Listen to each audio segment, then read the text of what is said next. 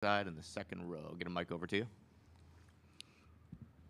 Rob Lewis with VolQuest.com. Josiah, just as a senior, a guy who's been around here for so long, what's the personal significance for you for being part of the team that's going to the Elite Eight for just the second time in school history? It's a blessing just to be here. You know, we've put in so much work from, for me, for 5 years, and every guy up here since they've been here, and they're great leaders.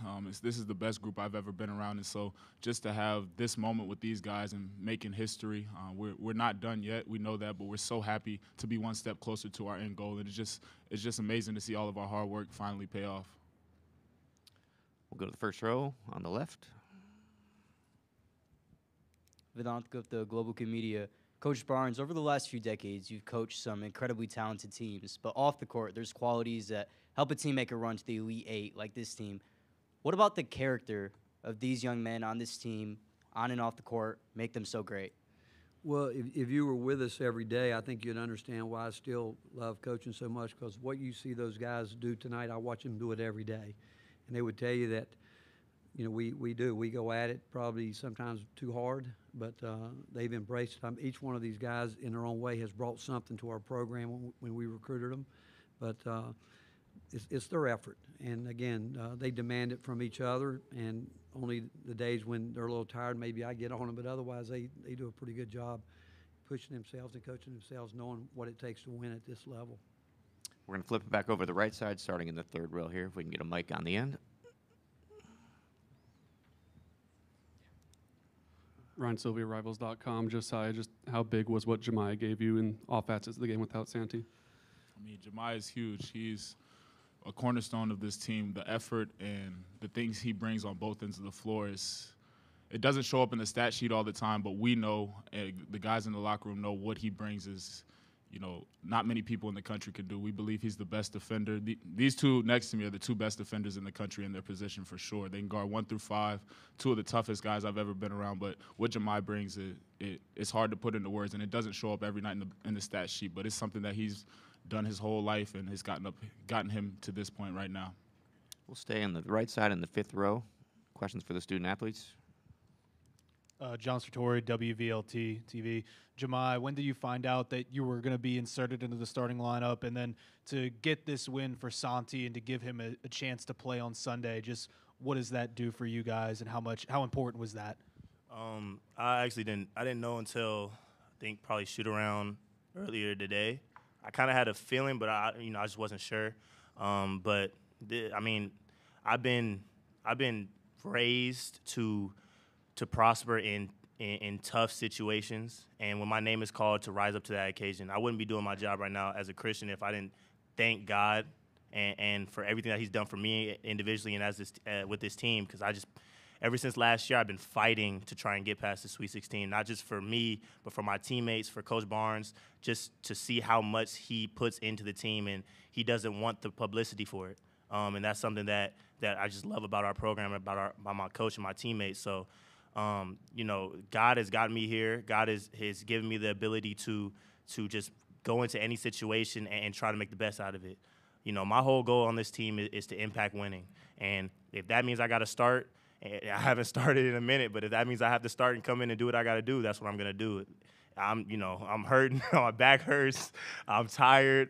But, man, it's anything to win, man. It's anything to win. And I love this team, and I just love how much we fought and how much we came together in times of adversity through that game. It just shows how much our character is going into play in this tournament. We're going to bring it back over to the left, right here on the end. Rick Butler, Rocky Top Insider. Zakai, just what was the plan of attack for the mid-range on offense tonight?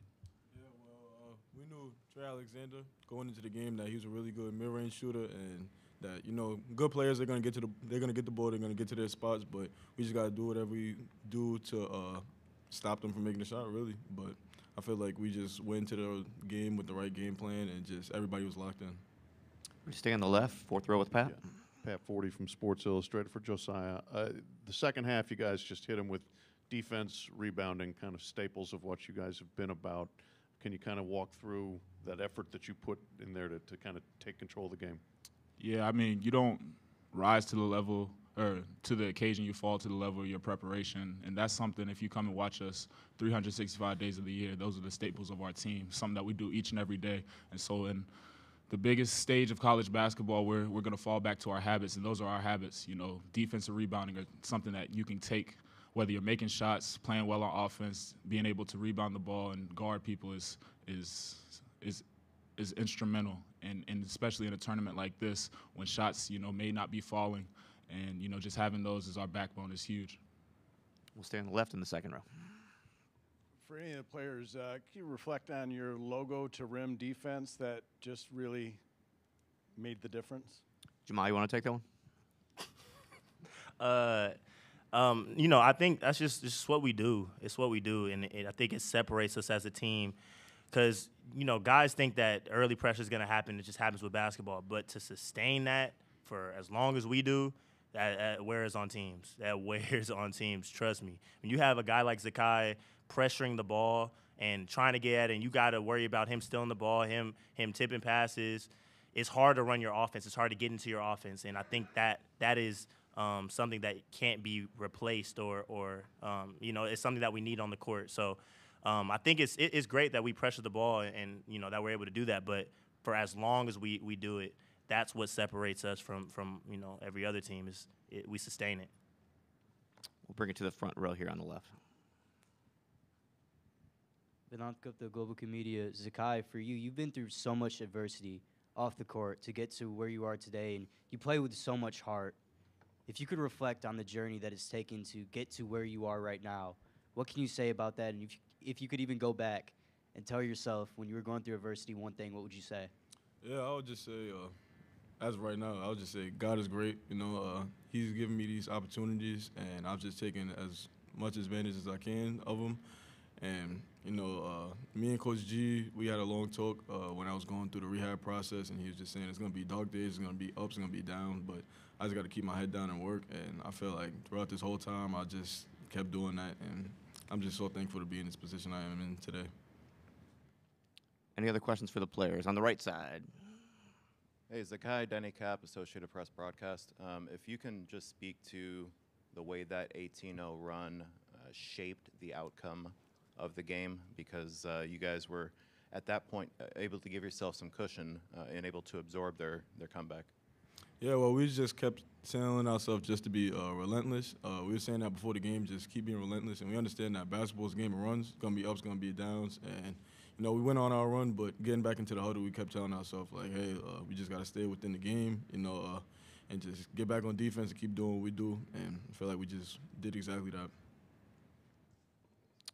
Any other questions for the student athletes? Thanks, guys. Appreciate it. You can head back to the locker room.